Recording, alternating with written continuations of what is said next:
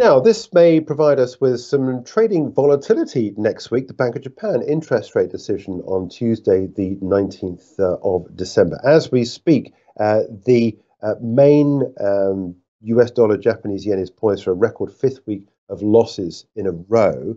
The pair touching a 4.5-month low as Jerome Powell said the US Federal Reserve could start cutting interest rates next year if inflation continues to fall. And this has stirred this negative activity here on this chart here, which essentially means that money is going into the Japanese yen at the expense of the US dollar. Now, on Tuesday next week, the Bank of Japan will decide on its interest rate picture.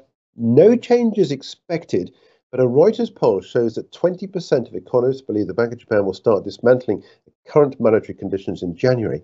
Over 80% of economists expect the Japanese central bank to ditch negative interest rates by the end of next year. Now, I'm looking at this area here where I've got these two arrows as the point of the watershed, if you like, as to whether we see further declines in the dollar against the Japanese yen, or we see this area of 140.57 being supported. Expectations are growing. The Bank of Japan will soon signal a winding down of its ultra-low rates policy, and the December 18th, 19th meeting could provide an opportunity on that. So how do we trade that?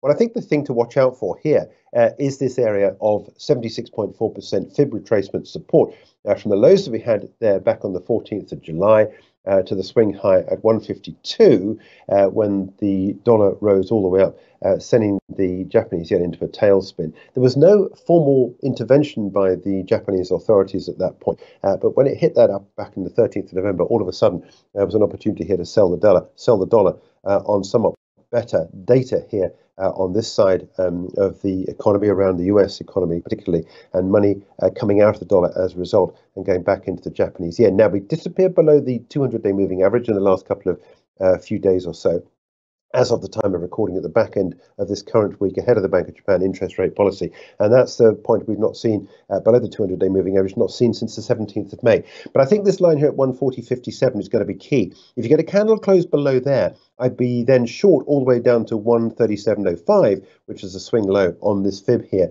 down there. If you see this area of support being an area of support which is holding, I'd be then more keen to go long on this trade out of this. So that's a technical trade out of what is essentially a very fundamental piece of news next Tuesday. But certainly the Tuesday release from the Bank of Japan could well give us some trading volatility.